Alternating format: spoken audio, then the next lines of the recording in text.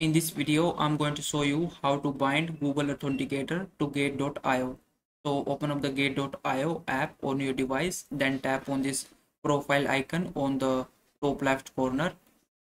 Then you have to click on this arrow on the right side of your profile. Then from this user center section, you have to click on this Google Authenticator option.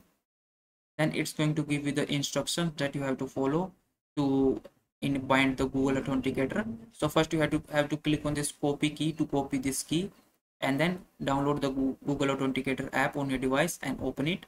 Then you have to tap on this plus icon on the bottom right corner. Then here you have to enter the account name. You can simply add gate.io. Then you have to paste the key that you have copied from the gate.io, and here you have to make sure you have selected this type of key as a time based. And once you have filled up all these details, simply click on add. Then here you will get your first code from the Google Authenticator. You have to copy this code and then go back to the Gate.io app and paste the code in this section.